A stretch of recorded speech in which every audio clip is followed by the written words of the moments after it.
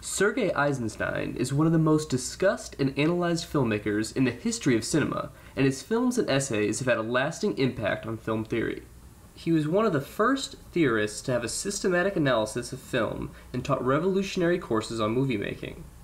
Eisenstein's theories of montage were hugely influential, as the editing style of his films was in drastic contrast to continuity editing popularized by D.W. Griffith.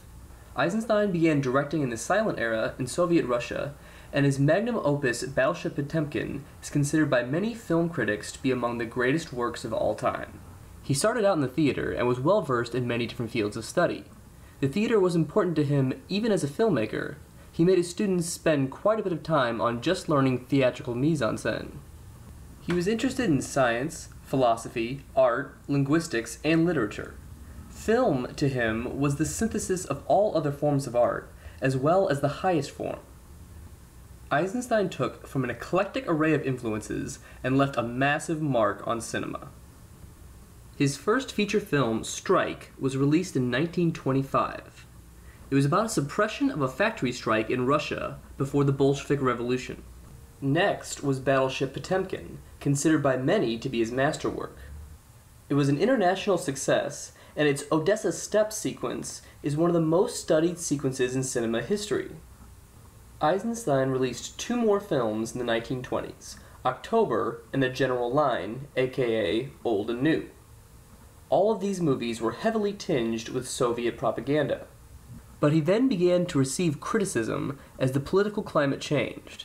Socialist realism became the accepted way of creating art in Russia, and his films were attacked for excessive formalism and were said to be unintelligible to the average person. Art was supposed to be simple and appeal to everyone, not just the bourgeoisie.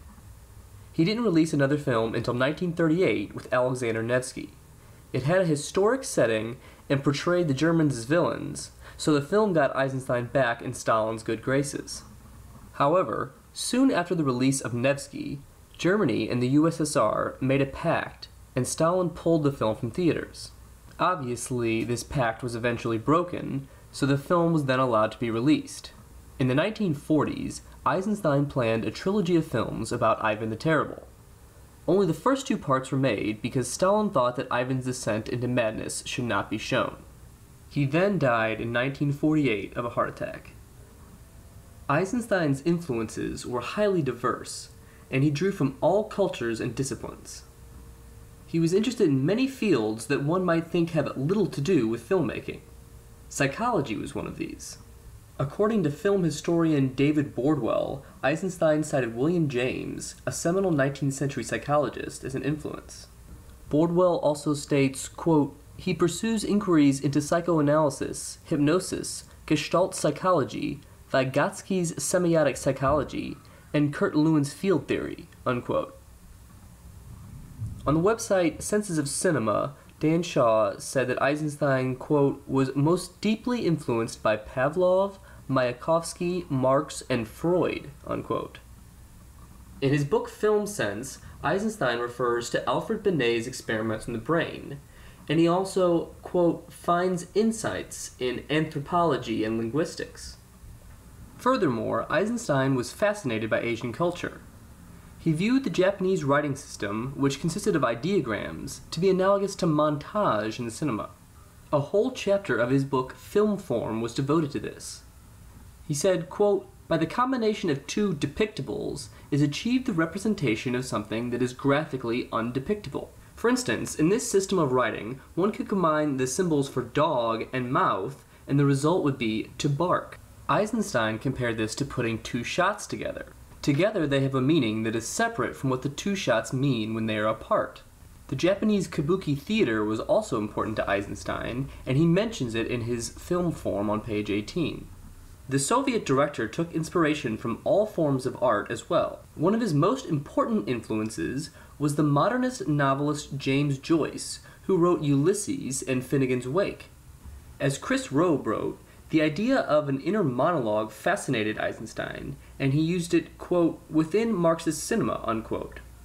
According to David Bordwell, quote, "the inner monologue has its source in Ulysses. When Eisenstein read Joyce's novel in 1928, he saw it as an example of how a text could generate abstract conclusions with physiological methods. Joyce is mentioned many times in David Bordwell's book The Cinema of Eisenstein, and Eisenstein himself refers to Joyce several times in film form and the film sense as well. He wrote, quote, "When Joyce and I met in Paris, he was intensely interested in my plans for the inner film monologue, with a far broader scope than is afforded by literature." Eisenstein also took inspiration from visual art. The constructivist movement took place in Russia in the 1920s, and they believed that art should serve a clear social purpose. Bordwell wrote, quote, "Constructivism, particularly its theatrical manifestations, strongly influenced his films," unquote. Bordwell also claims that the Spanish Mannerist painter El Greco was important to Eisenstein. According to Vance Kepley Jr., Eisenstein used paintings to teach his students, such as in the, quote, "Last Supper" exercise in which Eisenstein challenged students to identify Leonardo's original dramatic core from the images simultaneously present across the work's two dimensions. Music also molded his artistic development. Eisenstein was fascinated by German composer Richard Wagner, and he, quote, "found analogies with film in Claude Debussy," unquote, as written by David Bordwell. And in film sense, he discusses the music of Bach and Verdi. Eisenstein viewed film as the combination of all forms of art, the culmination of art history. As stated in The Cinema of Eisenstein, quote, "Cinema is seen as fulfilling those media's greatest accomplishments. It presents a synthesis of painting and drama, music and sculpture, architecture and dancing, landscape and man, visual image and uttered word," unquote. Motion pictures combine the elements and theoretical underpinnings of all art forms. Eisenstein referred to film as a Gesamtkunstwerk, or total artwork that unified all arts. Eisenstein has left a lasting legacy on filmmaking, and his theoretical output in films have influenced most, if not all, filmmakers that have come since. According to Digital Film Archive, Battleship Potemkin and Eisenstein's theory of montage has inspired directors such as Alfred Hitchcock with Psycho, Steven Spielberg with Schindler's List, Martin Scorsese with Raging Bull, and Brian De Palma with The Untouchables. The Untouchables reference to Potemkin is commonly cited as it is the most obvious example. A Senses of Cinema article goes in-depth into the way Eisenstein's work has affected cinema. It claims that action films depend on his ideas of rhythmic montage, and it states, quote, "The careers of Alfred Hitchcock, Brian De Palma, Nicholas Roeg, Francis Ford Coppola, and Oliver Stone, to name just a few, and much of the dynamism of the music video scene, would have been inconceivable without Eisenstein's groundbreaking experimentation," unquote. Bordwell's book goes into detail concerning the importance of Eisenstein to later directors. His works are especially important to art films. Bordwell claims that the experimental filmmaker Stan Brakhage, quote, "employed many of Eisenstein's montage methods," unquote. Additionally, Bordwell states, quote, "Alexander Nevsky is explicitly cited in Pier Paolo Pasolini's Gospel According to St. Matthew and Wells's Chimes at Midnight.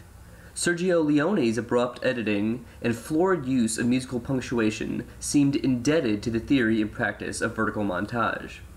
But montage is not the only way that Eisenstein changed the way people make films. Bordwell says, quote, "But filmmakers such as Yasujiro Ozu, Robert Bresson, Carl Dreyer, and Jacques Tati have shown that Eisenstein's insistence on through-composed stylistic organization was not a dead end," unquote. No one can deny Eisenstein's importance, and that is why he is still studied 60 years after his death. This is partly why his films and theoretical work were so revolutionary, and why he profoundly influenced all feature filmmakers, mainstream and experimental alike.